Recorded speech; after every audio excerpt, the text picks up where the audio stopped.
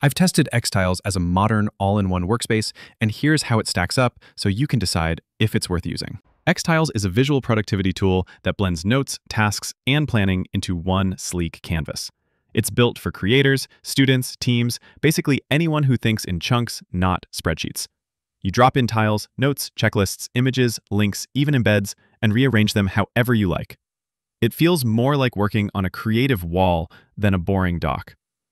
It works across desktop, web, and mobile. You can clip content from the web, record audio notes, and collaborate with others in real time. It supports multiple views, Kanban, calendar, timeline, even forms, and it's packed with ready-to-go templates.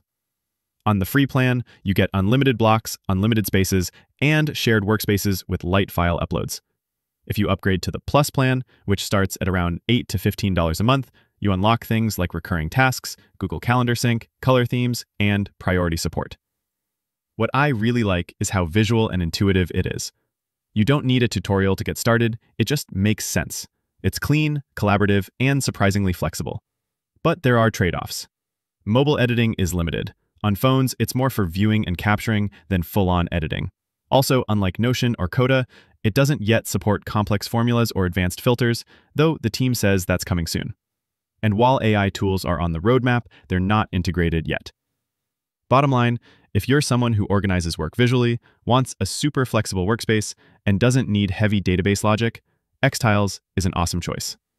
It's simple, creative, collaborative, and grows with your needs. Perfect for brainstorming, planning, content creation, and keeping your life organized without drowning in options. If that sounds like your style, xTiles is definitely worth a try.